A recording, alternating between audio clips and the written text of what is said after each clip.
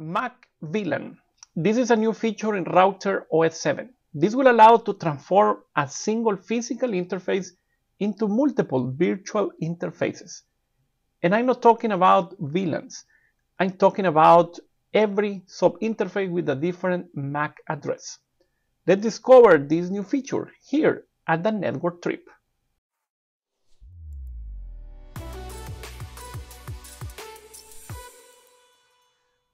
So first of all, it's important to understand what's the feature, what it's about. So basically this MACVLAN concept is coming from Linux and now has been implemented in routerOs 7, but you need to be using the version 7.12rc1. This is still not a stable version, but probably in the next weeks you will get this version in the stable channel.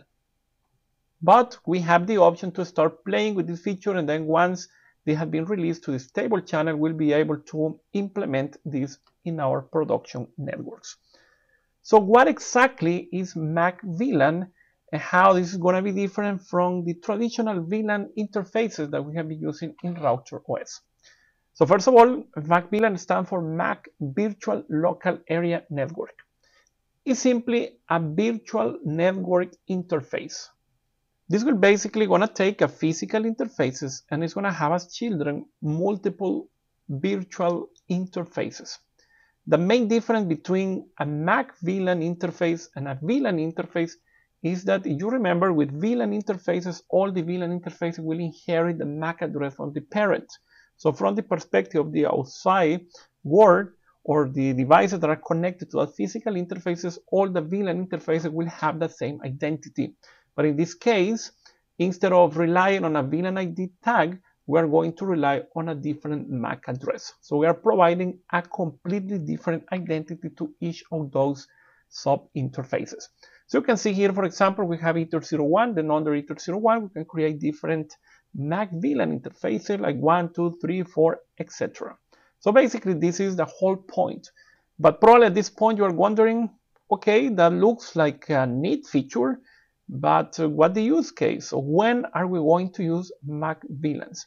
There are some particular scenarios where probably you will require this feature, and this is going to solve some of the issues that you may face.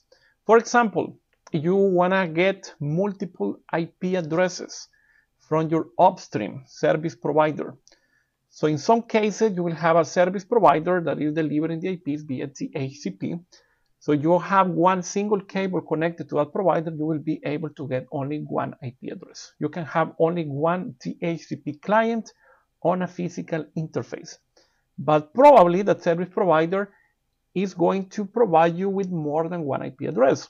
So in that case, in the traditional approach, you'll have to connect a switch and then have more than one physical interfaces connected to that switch. So now we don't need that anymore. We can simply create multiple MACVLAN interfaces. Each of those is going to have a completely different MAC address, and then we can simply request IP addresses from different MAC addresses, and that is going to appear in the other side like two completely different interfaces.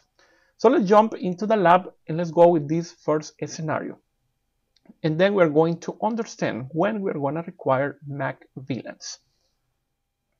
So I'm going to jump here to GNS3 and we are going to analyze what we have here. So this is the scenario number one. We have a DHCP server. So we have here a DHCP server that can be your ISP. This can be a server in your own network. But the point here is that we have a device that is going to take an IP via DHCP from that server. If I go to ether 1 and I create a DHCP server, everything is going to be pretty fine. This is going to go with the DHCP process. It's going to get an IP address. But what happens if I need to get more than one IP address from that server? So in that case, without MACVLANs, I will have to connect a switch and have a second cable connected to a second physical interface. So now with MACVLANs, we can solve that problem. And let's see how we are going to do that. So let's go now to this device here, RB Client 01. So it's this device that we have over here. And basically, we can start analyzing what we have at this point. So if I go to IP DHCP client, you see that I have a DHCP client on ether 1. And this is successfully obtaining an IP address from the server. So the point now is that I need to get more than one IP address from that server, but using only one physical interface. So I simply need to go to interfaces, and then I will add a MACVLAN interface. Remember, you will see this option only if you are running the version 7.12 RC1 or any higher version. So today, this is the latest release candidate available on mikrotik.com. So I will come here, I will add this virtual interface, I will keep the default name, and you can see that I will pick the parent interface. So I will keep ether1 because this is the interface where I need that virtual interface. Then I will simply click OK, and now I have a virtual interface, and I can simply come to IP DHCP client, and I can add a new DHCP client under MACVLAN 1. OK, and now this is going to have a completely different identity. You can see that this is getting a new IP address from that DHCP server. If I double click on the MACVLAN interface, I can see here the MAC address. You can see that it's sending on 70v6. That's completely different than ether1. And also it's going to be different than having a VLAN interface. A VLAN interface is going to distinguish the traffic just by adding a VLAN header, but also going to require a DHCP server running on the same VLAN on the server side. So in this case, we are simply simulating two network interfaces, one physical interface, one virtual interface with completely different identities. So this is one use case. And you can have as many as you want. So I can come here and I can add a new one. So I will add a new MACVLAN interface. Again, the parent is going to be ether1. And now we'll add a new DHCP client. This is going to be on MACVLAN 2. You can see that this is going to get a new IP address. And from the perspective of the server, those are three completely different hosts, different devices, but they are running on the same physical interface. So let's see how it looks on the server side. So we'll come here to the server, IP, DHCP server, leases, and then you will see all those different options. If you are new on the Mikrotik world, and you don't know how to configure a DHCP server or a DHCP client, I recommend you to watch the videos that I'm suggesting here at the top. So now we can see that from the perspective of the server, we have three completely different host devices. So now this is one of the use cases. Let's analyze what is going to be another use case for this topic.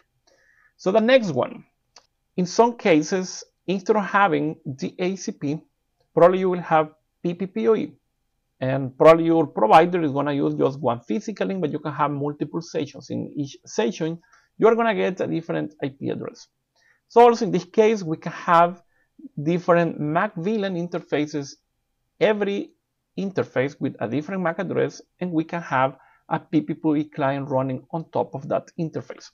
So let's go with the second scenario. And now we're going to have the yellow box here on the right. So we can see that we have a server. So let's analyze what we have here in that server. So we can come to PPP. You see that there is a PPPoE server running on ether1. And I have created two users, user and user 2. And then we have a device that is going to be acting as a client. So I will come here to the client number 2, and basically here we simply need to create a PPPoE client on ether1. So I can come to interface, I will add a new interface that is going to be PPPoE client. Then we need to pick the interface, so the server is going to be found on ether1, and then we go to dial out, and then here we simply need to specify the user and password. And then if this works and we are providing the correct credentials, this is going to look for that server and then it's going to establish the session. So you can see here that we are getting this flag running. That means that everything is working successfully. And if I go to status, you can see that the server is allocating one IP address. But what happens if I want to get more than one IP address and we're allowed to have multiple PPPoE sessions out of that interface? So let's see what is going to happen. So if I add a new client, we'll simply copy the previous one, and now it's going to be user 2, password 2. Okay. So you can see that here we are getting running in both of them, but actually what is happening is that the server is only going to keep one session. So let's see what is going to happen on the server. So I go here to the server. If I go to active sessions, you can see here that I only have one client connected. And basically those connections will be flapping. Sometimes user 2 is going to be connected, sometimes user 1 is going to be connected. So you'll see here one user is going out, the next user is getting connected, and this is going to be the behavior. And that's happening because the server only allows one session per host. So now instead of having that, we can take advantage of the MACVLAN feature. And we can simply add a new MACVLAN interface on Ether 1. And now, instead of having the second client running on Ether 1, we are going to change the interface to MACVLAN 1. And now we are going to have two clients. I will disable them just to restart the session. But the server is going to keep those two clients connected. So if I go to the server, now you can see that here we are getting two sessions, two completely different MAC addresses, two different caller IDs. From the perspective of the server, those are two completely different hosts. And basically, now we have used this feature to keep more than one session out of the same physical interface, because each of those is going to have a completely different MAC address. Okay, let's go back to the concepts here, because there are some notes, some important notes that we need to remember. So MACVLAN is a concept that is coming from Linux, and commonly this has been used with Docker containers. But when we are working with routerOs, there is a package to use Docker containers on routerOs, and that is the container package. But in this case, those MACVLAN sub-interfaces won't be used by those containers. So in those cases, we are going to use a different type of interface that is called the virtual Ethernet. So MACVLAN is commonly going to be used if we want to have multiple DHCP clients, or we're going to have multiple PPPoE clients just to have different identities under the same physical interface. Another use case, sometimes we have multiple IPs on the same interface. So we have like a primary IP, we have secondary IPs. So in routerOs, all the IPs in one interface are the same level. So let's go back to GNS3 and let's see this device here. So we have the RB client 01. You see that Ether 2 is connected to a switch, and then on that switch I have two different devices. So what happens if I have two IPs on Ether 2? So everything works pretty fine, no problems. We have IP connectivity, but we are getting the same MAC address for every gateway. If for any reason you want to have different MAC addresses for every gateway, then we can simply create a MACVLAN sub interface. So let's see how this works. So I will come here to this client, IP addresses, and you can see that currently on Ether 2 I have two IPs, 192.168.50.1/24 and also 51.1/24. I have PC1 and PC2. Every PC is connected to a different local area network. Okay, so now what I'm going to do is basically we're going to test the internet connectivity. So remember that in this device we have 3 DHCP clients coming from the provider. So I'm going to add NAT rules because I won't know which IP is going to be used to send the traffic to internet. So I will simply create an interface list that is going to be called internet. And here I will add all the interfaces that are going to be sending traffic to internet. So those are Ether 1, MACVLAN 1, and MACVLAN 2. And now I can simply go to IP firewall and then NAT, and I will masquerade all the traffic going out of those internet interfaces. So basically everything that is going out of the MACVLANs or Ether1 will be masqueraded with the IP that we have there.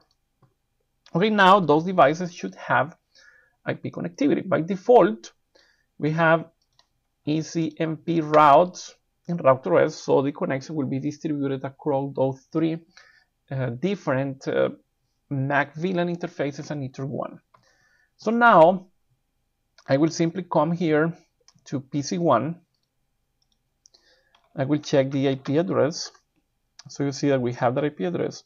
And now we'll ping that gateway.